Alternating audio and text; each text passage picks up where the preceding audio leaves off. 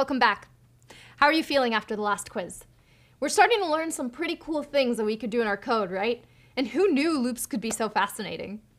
We've now discovered two looping techniques that we could use in Python: while loops and for loops. We use while loops when we want to do an operation repeatedly while a certain condition is true. And we use for loops when we want to iterate over the elements of a sequence. Now, we're going to check out a third technique called recursion. But before we dive in, you may have noticed that this video is marked as optional. That's because while recursion is a very common technique used in software engineering, it's not used that much in automation. Still, we think it's valuable for you to know about recursion and to have an idea of how to use it. You may see it in code written by others, or you may face a problem where recursion is the best way to solve it. So while the next few videos are marked as optional and you won't be graded on their content, it's still super valuable stuff. Of course, feel free to skip them if you'd just rather focus on concepts you'll be graded on. Let's dive in. Recursion is the repeated application of the same procedure to a smaller problem. Have you ever played with a Russian nesting doll? They're a great visual example of recursion. Each doll has a smaller doll inside it. When you open up the doll to find the smaller one inside, you keep going until you reach the smallest doll, which can't be opened. Recursion lets us tackle complex problems by reducing the problem to a simpler one. Take our Russian nesting dolls, all nested inside each other, and imagine we want to find out how many dolls there are in total. We would need to open each doll one by one until we got to the last one, and then count how many dolls we've opened. That's recursion in action. Here's another example with a more complex problem. Imagine you're in a line of people and you want to know how many people are in front of you. And let me tell you, I can't stand long lines. Anyway, if the line's long, it might be hard to count the people without leaving the line and losing your place. So instead, you could ask the person in front of you how many people are in front of them. Since this person will be in the same situation as you, they'll have to ask the same question to the person in front of them.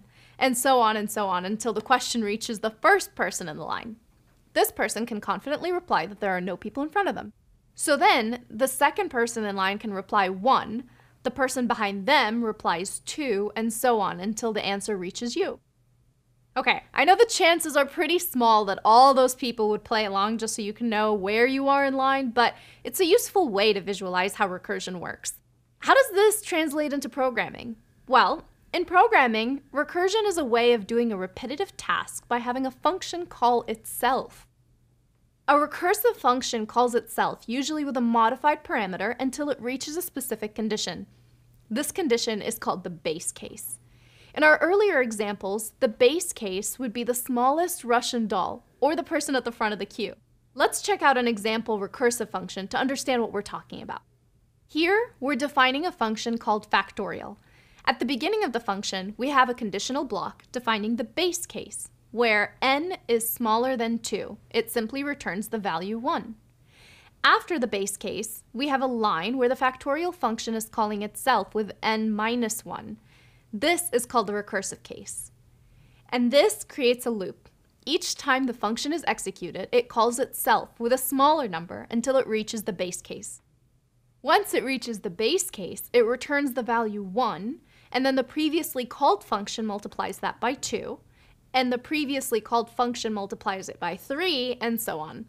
This loop will keep going until the first factorial function called returns the desired result.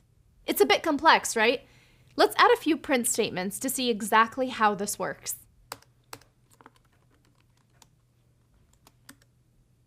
So here we can see the function kept calling itself until it reached the base case. After that, each function returned the value of the previous function multiplied by n until the original function returned. Cool, huh? Next up, we're going to check out some more examples of when to use recursion and when it's best to avoid it.